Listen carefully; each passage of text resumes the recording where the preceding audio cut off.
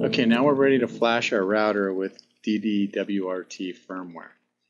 And before we start, I want to warn you guys that it is possible that you brick your router in doing this. And the other warning is if you do upgrade your firmware, you might void your warranty. So keep that in mind before you do this. If you're not up for the challenge, let's go to the router link again, and we provide here a link to eBay.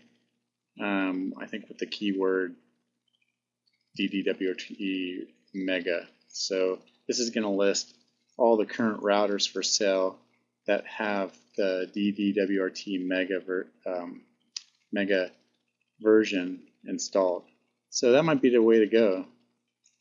Okay, so if you've watched all the other videos, we're pretty much ready to flash our router, which means we have a free Hotspot account.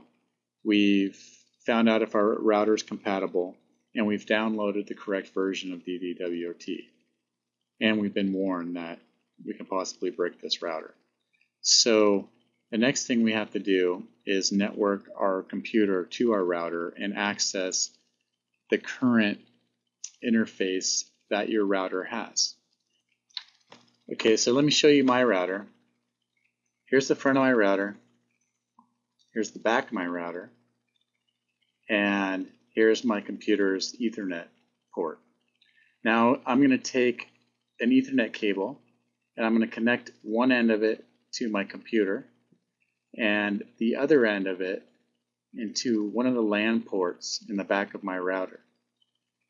So once you make this connection and turn your router on, then you will be able to access your router's interface through your web browser. And I'll show you how to do that right now.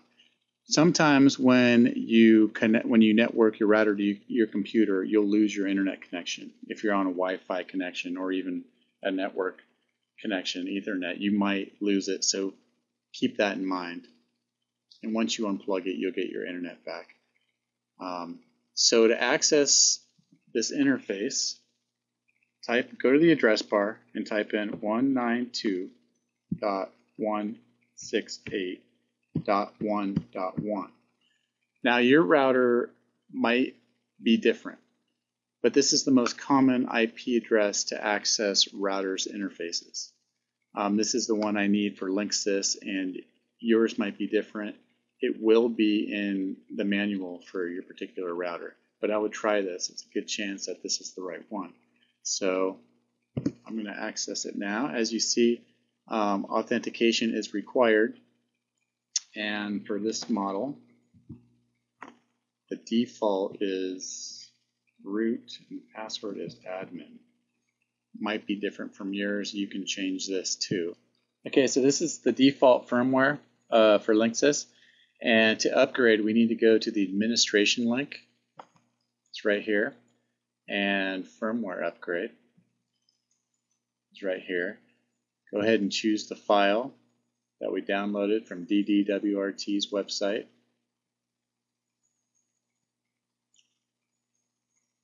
And go ahead and upgrade. Now, if you do mess up this procedure, there is a way to restore the factory defaults, and I can explain that later. I'll actually post that on the website on the router link for you. Upgrade is successful. Let's press the continue button, see what happens. Okay, and so what happens here is basically it restarted. So I'm going to refresh the page and you'll see that it was successful. We're going to log into the dd-wrt interface right now. It just lost the connection. So again, we have authentication. And here we go. And there you have it. The dd-wrt firmware is now successfully installed. And let me show you where ChiliSpot is. You go to Services, you go to Hotspot, and if you Well, as you can see, I don't have it right here because I installed the mini version. Now, if you had the mega version or the standard version installed, you would have it here.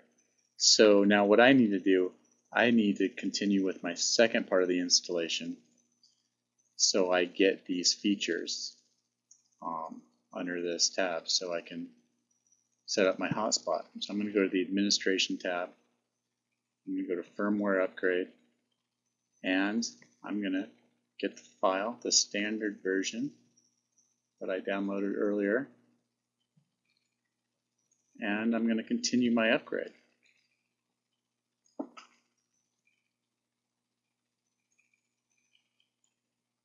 And upgrade is successful. We're going to let the unit reboot and continue our setup process. Okay, so it looks pretty good. Up here you can see version 24 standard was uploaded. Let's go to the services tab, hotspot, and here we go, chili spot right here. Let's look at it. Yep, this is everything we need to get ready to get connected to Hotspot. Okay, so we successfully did this, and we will continue